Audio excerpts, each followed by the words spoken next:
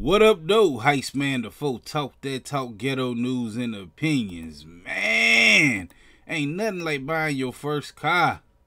It's supposed to be a happy thing. But that ain't happened to this woman right here, man. Her name is Trinity Bethune. And she wouldn't buy her car in Lumberton, North Carolina. Her brand new car, first car, off the dealership, off the car lot floor. And what happened when she get home? She get a tweet from them saying, "Congratulations to Bone Quisha and her 2016 Toyota Camry." Come on, man, that's just racist. She said, "I'm not sure if that was a joke or something, but my name definitely is Trinity Bethune." She said, "I'm very offended by this post, and it's almost a racial slur. If I'm not addressed by my name, don't address me at all, man." And that's what they did to her. She spent her money, then they went flat out and just called her the N-word, basically. They call her Bone Quisha. Like, come on, man, that's just racist.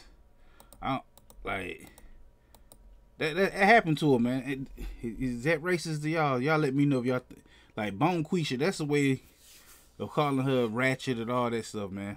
Black lady, I think she was 18 years old. Saved her money up, bought her a brand new car. Her people's probably bought it for something. I don't know the details, but that's how it happened. She had her brand new car, and they gonna congratulate her, saying Bone Quisha. That's what they call her. We definitely gonna be talking about this Friday right here on this channel, man. I go live every Friday at 9 p.m. Y'all gotta come through and holler at me, man. Tell me what y'all think about this story. Hit the like button, the comment button, the share button, the subscribe button, the notification bell. All them good buttons you gotta hit to get this pimping. Now, like I said, I go live every Friday at 9 p.m. Come through and holler at your boy. Heist man the foe. Talk that talk, ghetto news and opinions. Peace.